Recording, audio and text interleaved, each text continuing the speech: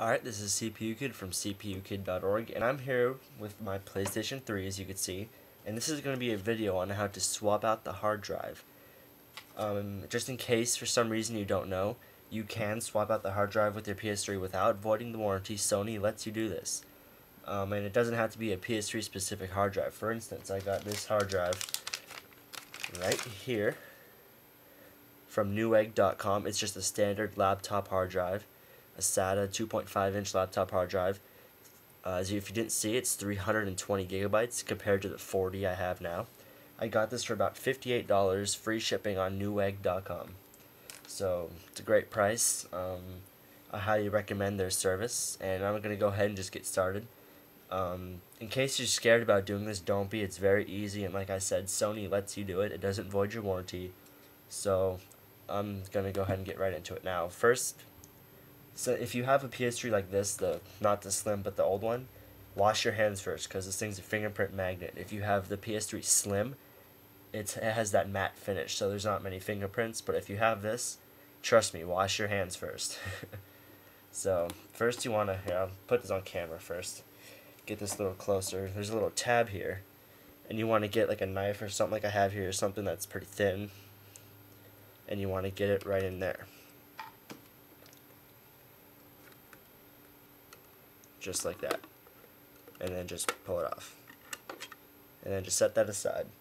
Now the next thing you're going to see is, here's the actual hard drive here, and you have to remove this screw.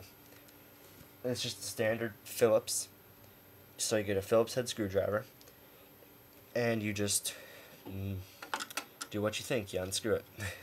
Now if you haven't done this before, it's going to be really snug. I've gone in here before the video, and I've loosened them all up, just for the purpose that they are very tight the first time you take it out.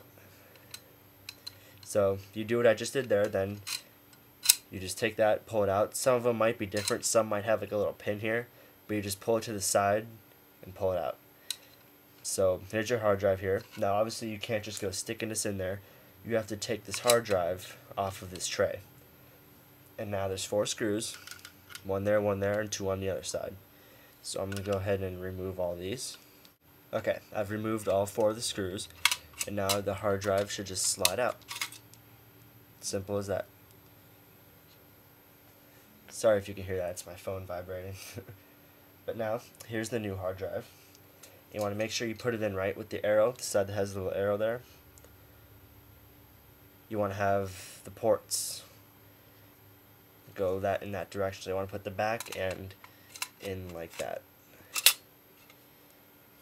See if we can get this in there.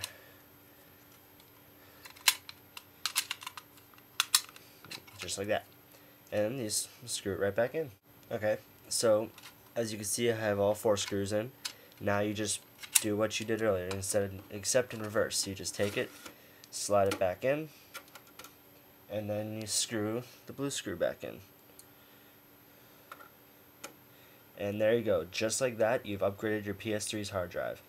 In my opinion, this is one of the best reasons to get a PlayStation 3. Microsoft's Xbox 360, they restrict you to their hard drives unless you do some hacking. But then if they catch you, they ban you from Xbox Live. So, and you can get a PS3 hard drive for much cheaper. I think like a 360. I think it's not even that big. Maybe 100 gig hard drive, 120 gig or something is like over $100, which is just insanely overpriced. You shouldn't have to pay that much for that little bit of storage. Especially when like the Xbox 360 arcade doesn't even have a hard drive. That's even worse. But you can get, like I said, this is a 320 gigabyte hard drive, which is 8 times as big as this. This is just the standard 40 gig. And I got that for $50, which is like 3 times as much as Microsoft's giving you for less money. So, in my opinion, that's one of the main reasons to get a PlayStation 3 is just for what I just showed you.